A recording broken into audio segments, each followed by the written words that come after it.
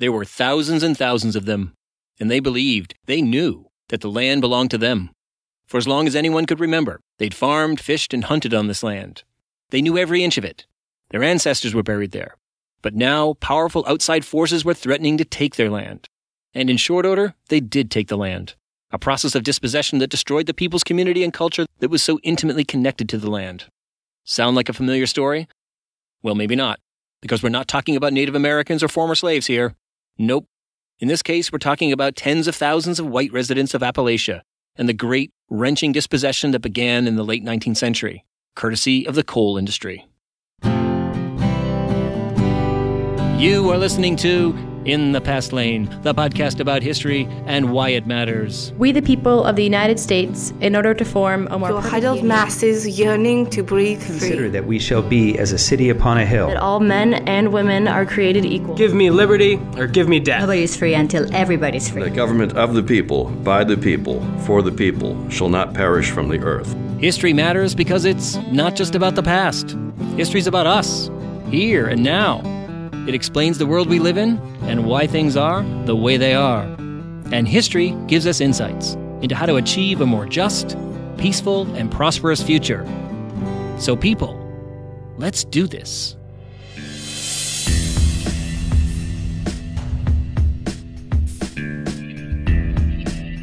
Hello, everyone. Welcome to In the Past Lane, the podcast about history and why it matters.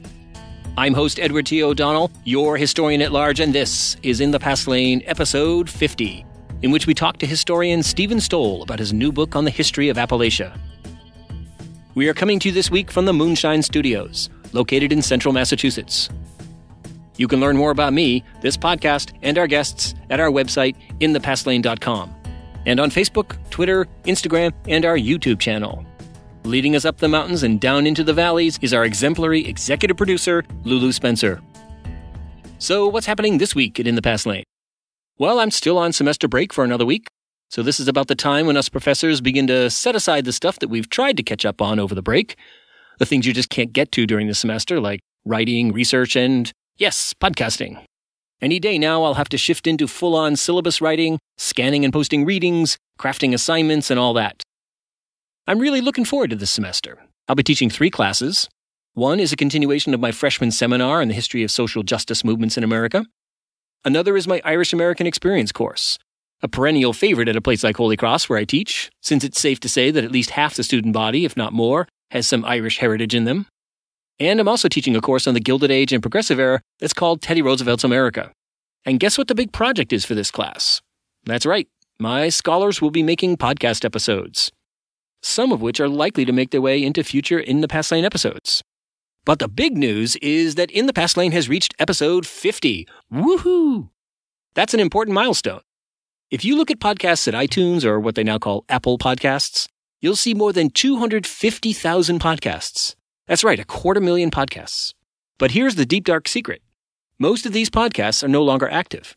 The podcasters behind them have given up. In the industry, it's what's called pod fading.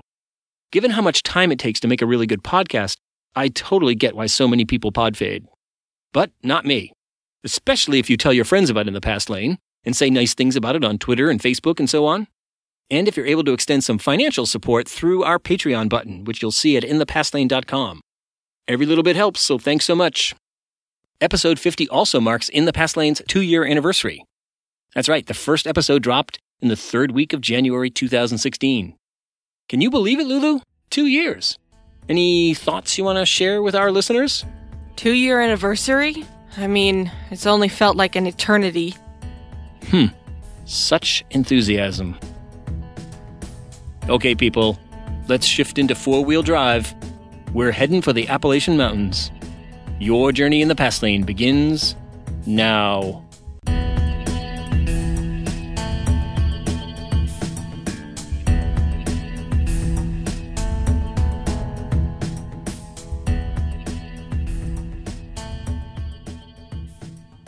When I saw that Steven Stoll had published a new book about the history of Appalachia, I just knew that I had to get him on the podcast. My interest in this book was piqued for a number of reasons. First, about a year ago, I spent a week in West Virginia, checking out student immersion programs, many of which focused on poverty, inequality, and social justice issues. It was an incredible experience. West Virginia is a beautiful region, and its people are so warm and generous. But it was also a shocking experience. The devastation wrought by poverty, the disappearance of jobs, and the opioid epidemic is inescapable. So too is the ongoing saga of energy extraction. Only these days it's not so much about coal and more about fracking for natural gas. It's really hard to describe just how overrun much of the state of West Virginia is by fracking. Driving across the state, you see fracking wells everywhere, including near houses and schools, and pipelines run everywhere, up and over hills, under roadways, across valleys. It seems like big energy owns the state, just like it has for over a century. Any individuals or organizations that raise questions about the environmental damage being done and potential negative effects on public health are just ignored. The extraction just keeps on going, and nearly all the wealth that it generates leaves the state, leaving West Virginia where it's always been, one of the poorest states in the nation. So when I learned of Steven Stoll's book, Ramp Hollow, The Ordeal of Appalachia, I knew that it would tell the important backstory to the situation. Essentially, what made Appalachia poor and why it stayed that way. The other reason why I wanted to talk to Steven Stoll is that this backstory is precisely what's missing in the best-selling memoir Hillbilly Elegy, written by J.D. Vance. Vance grew up in Appalachian poverty, but he managed to escape, went off to college, eventually Yale Law School, and then he went on to become a successful venture capitalist. It's a great, classic, rags-to-riches American story. But what's drawn a lot of criticism is Vance's glib assertions that Appalachian poverty, the poverty that he escaped, that it's essentially the fault of the people of Appalachia, who are mired in a so-called culture of poverty. If only they'd get their acts together. Get educated, work hard, sober up. They'd be able to escape their poverty, just like J.D. Vance. But what's missing in Hillbilly Elegy is any sense of how and why Appalachia became so poor. Well, that's where the book Ramp Hollow comes in. It chronicles the human choices that made Appalachia poor. So let's get to it. One more thing before we do. The title of Stoll's book, Ramp Hollow, refers to a place in West Virginia by that name. It's a landscape that vividly shows the history of dispossession and extraction that has shaped Appalachia for more than 150 years. All right, let's get to that interview. You are listening to In the Past Lane, the podcast about history and why it matters.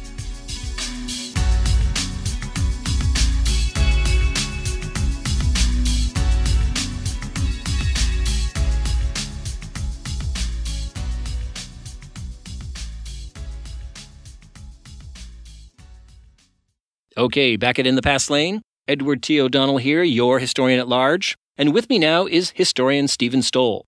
Steven Stoll is a professor of history at Fordham University. He is the author of many books on topics related to the history of the environment, land use, social relations, and economics. These works include The Great Delusion, A Mad Inventor, Death in the Tropics, and the Utopian Origins of Economic Growth, and U.S. Environmentalism since 1945, A Brief History with Documents, and Larding the Lean Earth, Soil and Society in 19th Century America. Steven Stoll is with us today to talk about his latest work, Ramp Hollow, The Ordeal of Appalachia. Steven Stoll, welcome to In the Past Lane. Thank you. Your book focuses on the region of Appalachia, a long expanse of the Appalachian mountain range running from states like Georgia, up through the Carolinas, Tennessee, Kentucky, into West Virginia, Ohio, and Pennsylvania. And for well over a century, Appalachia has been associated with hillbilly poverty and white trash and all that.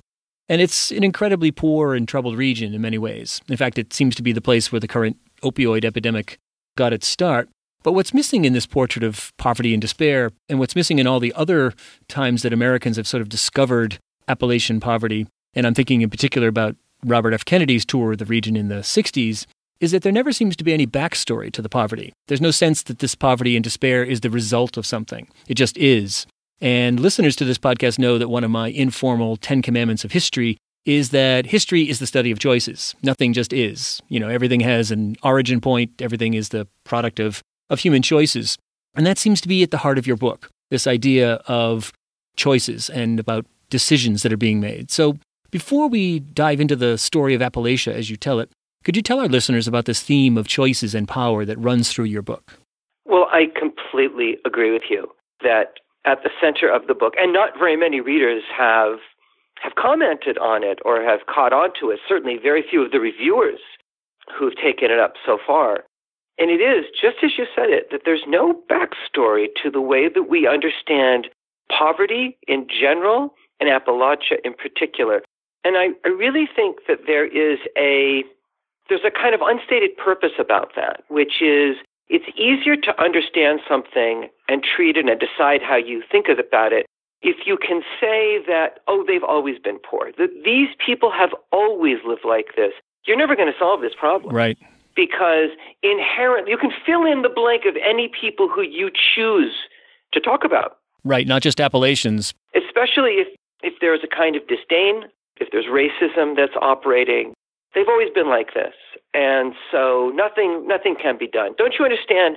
You can't reason with a fill in the blank. In this case, a hillbilly. Yeah, if we actually look at the historical record, there are very concrete, very identifiable reasons for why Appalachia is in the state that it is in and has been since the late 19th century. So maybe we should circle back to that point and begin looking at this region by having you tell us about how Appalachia was populated in the 18th and 19th centuries by these white settlers who at the time were not seen as backward and, people that were just out of step with modernization, but they were really seen as the quintessential American pioneers. Sure. The people that fought the Indians, they cleared the land, they built log cabins. And I'm sure listeners are going to want to know more about these people and this remarkable agrarian world that you talk about, this agrarian world that they built that was based on self-sufficiency and kind of a barter economy and a lot of land used in common. Tell us more about that. If you really want to go to Act 1 in the mountains, first of all, there's Shawnee and there's Cherokee and there's various groups of people. At the same time, in the 17th century, a Finnish and Swedish population of people who had extensive experience in the hard-scrabbled northern edge of Europe. These are people who were extremely adept at all the different skills and tasks having to do with living in a forest, in a cold world, in a high-latitude world. They knew how to farm tough crops, and they knew how to mix up a kind of hunting, gathering, and farming.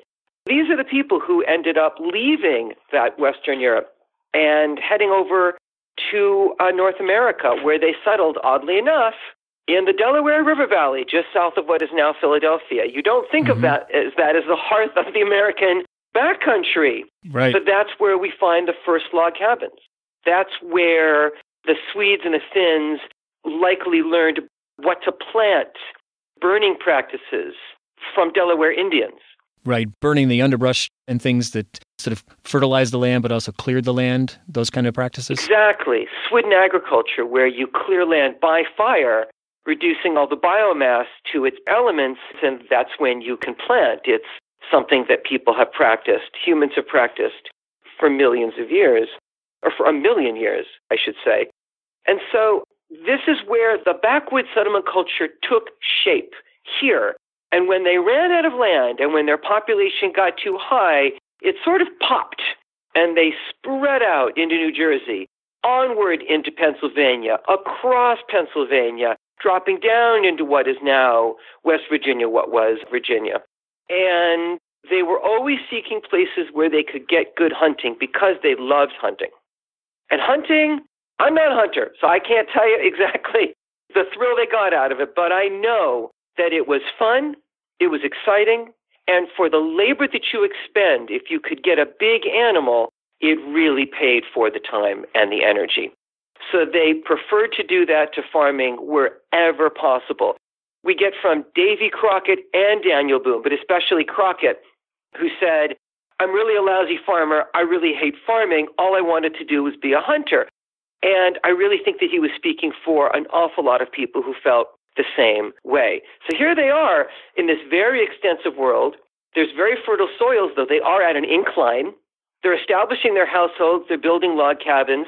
They have kin groups of linked households put together in different regions, people who needed each other for protection, needed alliances for when times were tough, needed to be able to share resources, if that was food, if it was money, if it was skills or craft goods, anything.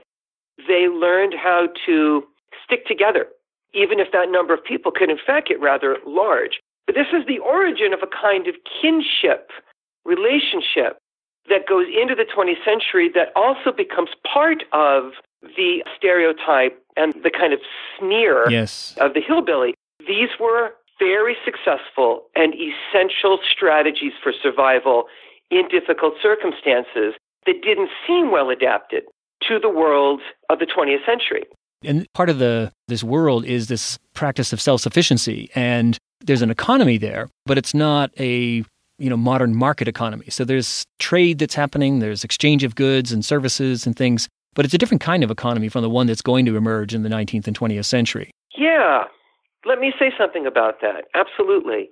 One of the things I wanted to write about in the book was I wanted to interpret the people of the Southern Mountains as an agrarian culture. Now, agrarian is an omnibus term that would include settlers, all peasants, all people who live very close to their environments, who farm and gather and make things at home, and who trade, that is, exchange for what they cannot make themselves. Integral to this is money.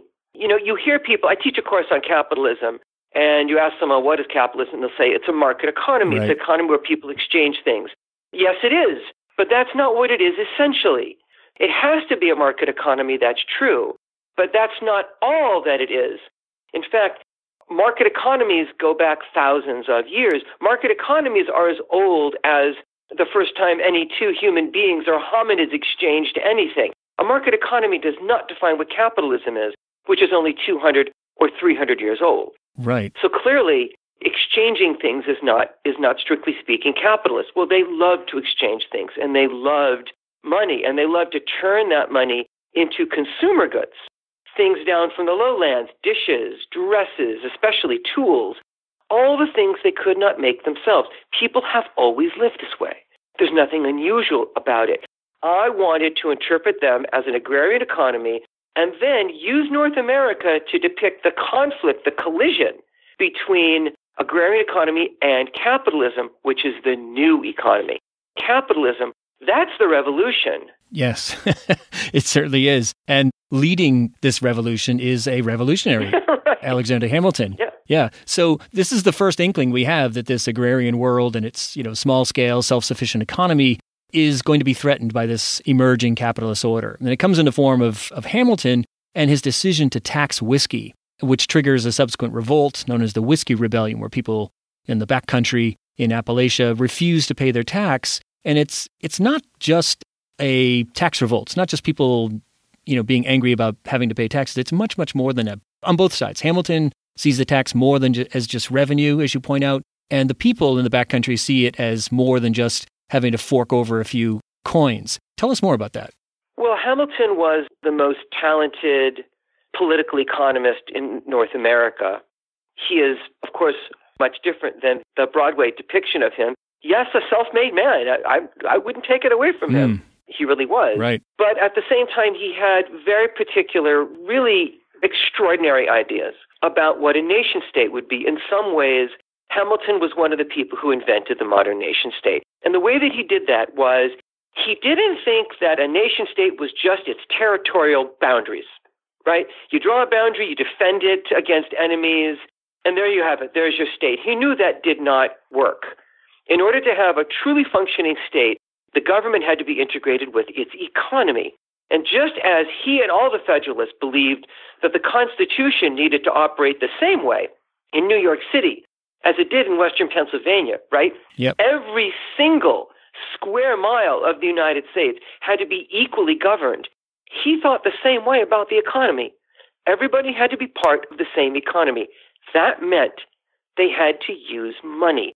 And if he had his way, they would have used the same money that was minted by the United States. He didn't get his way on that, but he at least wanted them to turn the value that they created from their labor and their land into this form of value that could be siphoned off into taxes. Taxes, I think, in a powerful way, Hamilton believed, made you a citizen. So you're quite right when you said, Ed, that it wasn't just a tax revolt. They were revolting against tax, but the tax was reaching in to their relationship with land in the form of whiskey. Now, you might say, some of the listeners might say, what is the big deal about whiskey? Yeah, it is a big deal. I guess for a lot of people, it is a big deal. Don't come and take mine away from me. But whiskey, first of all, it was a stable form of something that they loved to grow, which was rye. And rye you can feed to your pigs. You can make it into rye bread. But the third thing that you can do with it is you can turn it into whiskey. You can distill it into a form that won't degrade. It won't mold. It won't rot. That meant, just like silver and gold, because it didn't degrade, you could use it as a form of exchange itself. And people knew they could stockpile it. They could sell it next week. They could use it for an exchange next month. It would be the same. Isn't it another thing about whiskey that it's also, you're taking, 300 pounds of rye and turning it into 5 gallons of whiskey so that it becomes not only more valuable, but also very portable. Yes. You can put it on a mule and take it 200 miles to town or to a trading post, and that's where you get your tools and your plates and that sort of thing. Absolutely. It's value-added process that allows for that kind of exchange. Yeah. With whiskey, you could sell that to a merchant in the next city or with a connection to New Orleans, and what you get back from that is money. Taxing whiskey was taking that profit or a good size of it away from them. That influenced their relationship with the entire world beyond the mountains. That's one of the reasons that they got mad. And this idea of local and distant comes into play. So they dodge a bullet to a certain degree with Hamilton. The Whiskey Rebellion sort of fizzles out and Jefferson repeals the tax. But the threat from the outside and from the outside market forces are there, and they're only going to grow in the 19th century. And really, the next critical phase, as you point out in your book, is after the Civil War, when the United States plunges fully into the Industrial Revolution. And this turn to heavy industry, steel, railroads, requires an incredible supply of natural resources like lumber, oil, iron, and especially coal. And it doesn't take very long for industrialists to figure out that there's a region rich in all these things, Appalachia. But along with that, there's a big problem, which is that people live there. Thousands of these self-sufficient agrarians living lives that are really separate from the forces of rapid modernization that are transforming the U.S. And so the challenge for these industrialists and their agents becomes how to get this land from these people, and they can do it in two ways, which you point out. One is to demonize the populace as, impediments to progress. And the other is to use legal schemes and all kinds of other schemes to basically get them off their land. So could you tell us about this process by which, the Industrial Revolution comes to Appalachia, and it's really the great transformation and ultimately the great dispossession? Yeah. I think one effective way for listeners to understand it is that it was completely asymmetrical. You had corporations with engineers, managers, access to science and to machinery. They could organize and think about the process for months, for years before they did anything. And they were facing a group of people who were relatively disorganized, had no information about the kind of larger picture that was being planned for their region. They just had no way to organize against it and to stop it.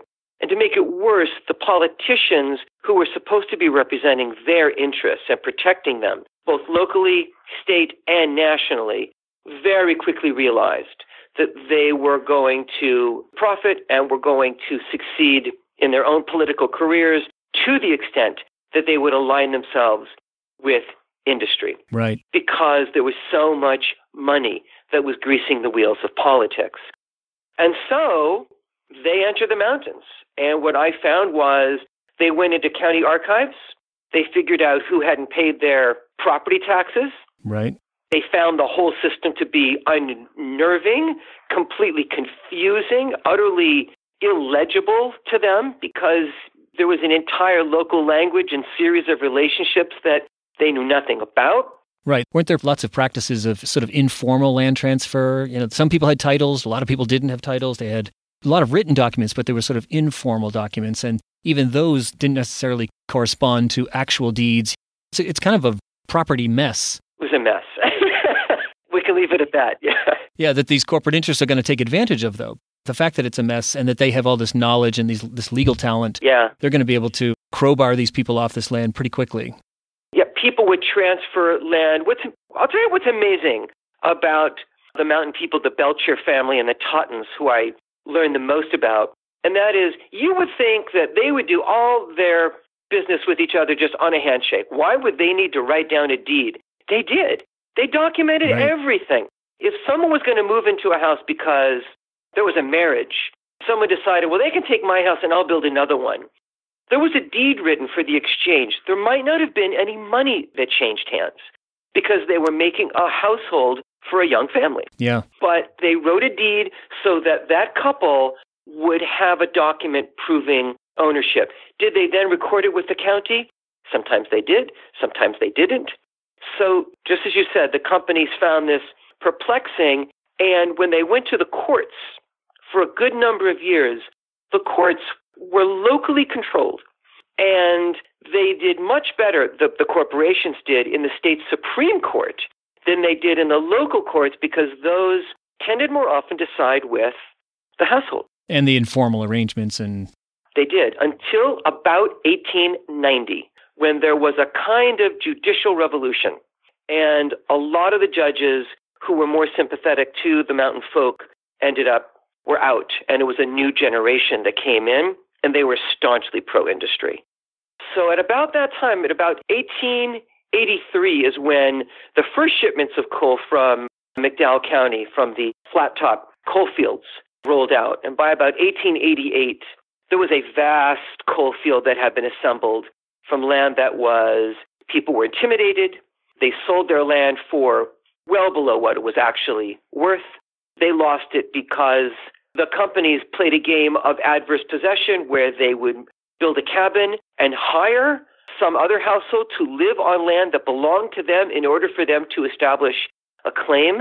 They were very smart and incredibly strategic. And they used a company called the Flat Top Land Trust. So there was sort of one big agent there that their job over a period of almost 20 years was to simply pick off one by one these pieces of property and to assemble them. And by, I think the year is 1889, they had assembled a 200,000-acre tract of land, lining it up for the coal companies to go in and burrow into the ground. And this is the big thing that triggers, like you say, coal country. In 1889, you cite a statistic that out of that particular county, 565,000 tons was unearthed. But just 13 years later, in 1902, it's 5.6 million. Yeah. So this is all made possible by, moving from small-scale coal digging to massive, heavy industry, heavily capitalized coal mining. That's really going to mark the future of places like West Virginia. Absolutely. And it required just armies of people. And this is how it intersects with their households as well. Remember, we said that they always loved to use money. And money is something that they got when they produced whiskey or really later on, cattle. Money came from commodities that they got out of the woods. Right. Things that they didn't have to pay for except with their own labor. They used this ecological base and they could turn it into money, and that's how they could be free and the money served their interests and they didn't serve the money. But when they lost the woods because the coal companies were allied with lumber companies, and sometimes they were the same company. Yeah. They came in and they clear-cut. It's not that Appalachia was all clear-cut in one day or 1 year. It wasn't. It was really like 20 years. But it was kind of hollow by hollow, valley by valley. It was just stripped. And when that was gone, they had no way to produce commodities themselves. Well, if they wanted to replace money in their economy, they had one thing that was offered to them. They could work for wages. They could turn their labor into money. They thought they could do that on their own terms as well. Mm-hmm. But in time, the wages became more important, so essential, and the demands on them became so great that there was nothing to do but to move down into the lumber camp, into the coal town, the coal camp, and basically live there full time. And even then, they held on. They said, well, we're only doing this for a couple of months to make enough money to go back, to buy our land back from the company. Right. So we can go back and do what we were doing. And they often met people who said, oh, yeah, we said that too. We've been here for 3 years. Yeah, thinking of it as a stopgap measure that turned out to be a permanent status. And this status as workers, these wage-earning coal miners, it's really, as we know, really incredibly difficult, dangerous work. The pay is incredibly low. And to make their status even more difficult, they live in company villages, company housing that the company can evict them from at any moment in the middle of the winter if they dispute anything or if, God forbid, they try to form a union. And they also have to buy their things from company stores that charge certainly higher prices than they might have gotten on their own. So it's a really difficult, very radically different kind of world that they enter into. And it's in some ways, if you step back from it, much of the story is about dispossession, but it's also about extraction, and if you take a look at it at this moment, it's extraction on 3 levels. I mean, there's the extraction of the resources from the land. There's also incredible extraction of labor from these workers. And then the macro level, extraction of these resources from the states where the coal mining is taking place. I was in West Virginia about 2 years ago, and I was overlooking the Caford Mountain, which is this mountain that is no more. It's been completely eradicated with mountaintop removal. And the guy who was leading the group there said, and I don't know if his numbers are correct, but still the sort of broad picture is pretty arresting. He said, since 1850, $5 trillion of value has been extracted from the state of West Virginia. And in 1850 and right now, it has always been one of the poorest states in the United States. How is this possible? And his point was that all this money gets sucked out of the ground. Yeah. And in fact, today, it's still happening with incredible fracking that's going on, but it's taken out of state. So the state is impoverished. So it's extraction on 3 levels. That's a really good point and really well said. Capitalist peripheries are where the capital is basically produced, but not where it accumulates. It accumulates in a bank account in New York City. So it produced billions of dollars, and yet it's one of the poorest places. How is that possible? The miners, they knew themselves. They understood exactly what role they were playing. They were reading the United Mine Worker. I was absolutely amazed at the United Mine Worker and just how deeply studied in economics and political economy its writers were. Mm-hmm. And also it was one of the most, if not the most, radical newspaper in the United States. Right. Just remarkable. It is. And some of that's captured in the movie Matewan, which is still a movie I occasionally show to my students. It's not a perfect movie. It's got its romanticized visions of interracial cooperation, but it still is a really powerful movie when it comes to sort of getting at the kind of desperate lives these people live in. They're living in company housing, losing their lives in dangerous conditions, and facing an incredibly hostile big coal alliance against forming a union. Right. Yeah, it's quite a...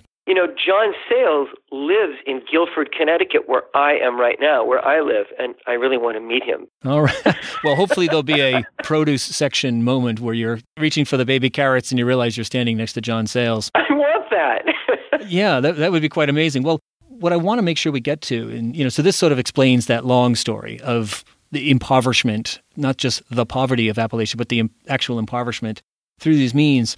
But let's jump up to today. I mean, it's still a very difficult place to live. Coal is disappearing as an industry. Fracking is all over the place. It's really astonishing if you drive through West Virginia to see how much, fracking literally is over every road, over every hill. There are fracking wells within 150 feet of houses. It's just incredible. And then, of course, throw on top of that the opioid epidemic. So all of this is captured, I guess, in most people's minds in the bestseller Hillbilly Elegy, the memoir by J.D. Vance. And I know that in just reading about your book that there's a lot of people that are sort of describing Ramp Hollow as the answer to J.D. Vance. And I know, being a historian myself, I know you didn't dash this book off in the last 8 months.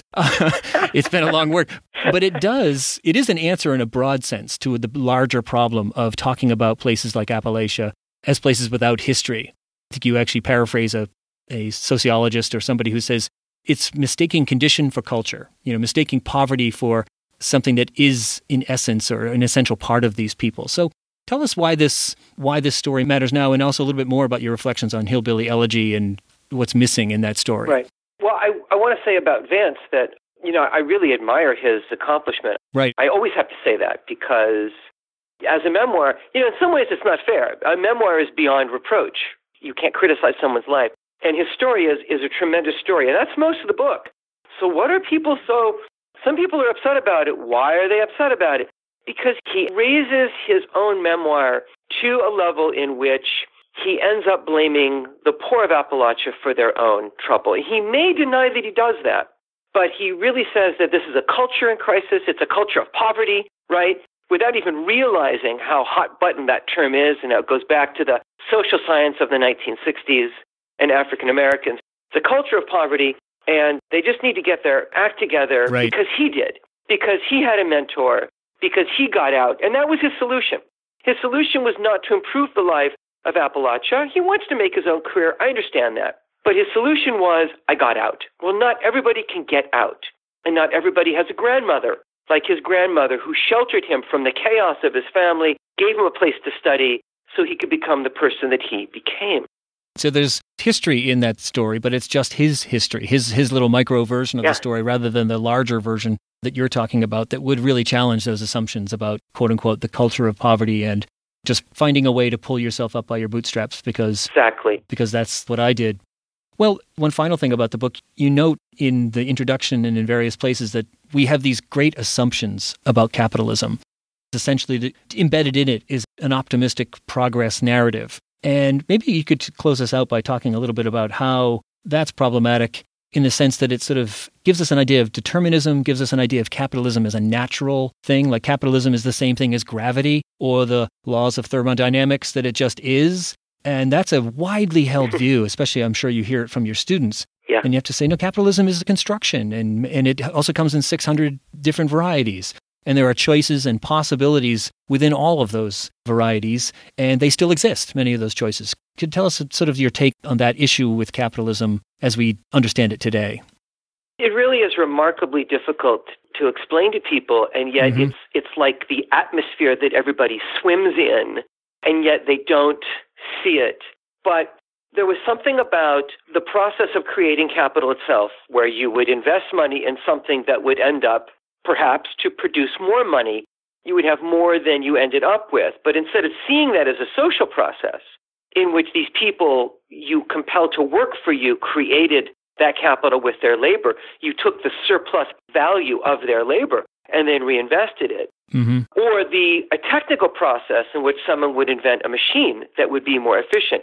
Instead of seeing those things operate in the actual material world, it became very easy simply to believe that there was a kind of spirit of progress that was working. Right. And so it was very easy for people to give this to some unnamed forces of the universe or God to say that we live in this spirit of progress and in this era of progress, and that capitalism is inherent to it. And so to the extent that we absorb this idea and see it as inevitable, or to see it as the outcome of human evolution, or as an extension or an expression of our own human nature, I think that we become powerless. We become incapable of understanding it, criticizing it, and acting for our own interest. The worst thing that someone can do with regard to capitalism is simply believe that it itself is an outcome of evolution as surely as the size of our brains are. Right. If you believe that, then really there's nothing to be done. In fact, capitalism ceases to have a history at all. It just has always existed inherent in us. This is absolutely untrue. Right. And the guy who I've studied quite a bit and who makes a brief appearance in your book is Henry George. He's the subject of my most recent book. And Henry George had his famous book, Progress and Poverty. And really, in many ways, that book was taking on an earlier generation of economists who argue the laws of the economy are untouchable. Right. And he said that is a lie and a sin, and it is going to paint us into a terrible corner and destroy what we cherish, which is this republic. Yeah. So I guess we need to reframe, if we're to move into the 21st century and retain what we revere about this country, rethinking capitalism or having a more informed understanding of what in fact it actually is and how human beings making choices impacts it. That's key. Yeah. Well, this has been a really fascinating and compelling conversation, Steven. So thank you very much for taking the time, and good luck with the book and making that case about history and choices and all of that. Thank you, Ed. I really appreciate it. I really enjoyed it. Steven Stoll is author of Ramp Hollow, The Ordeal of Appalachia, just published by Hill & Wang and available everywhere.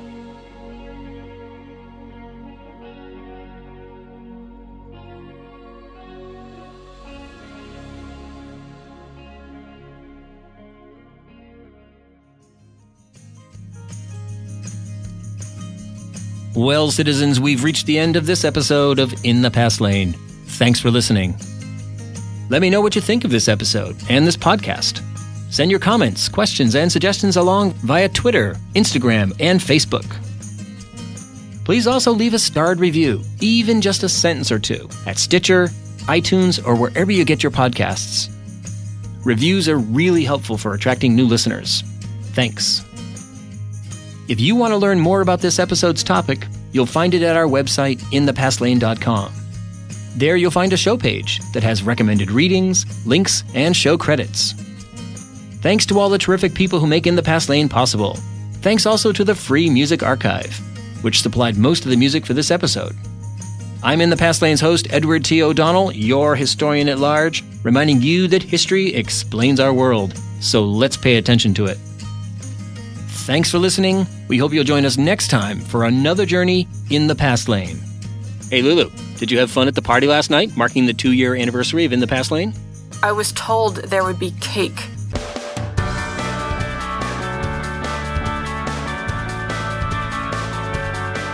SBI, Snoring Beagle International.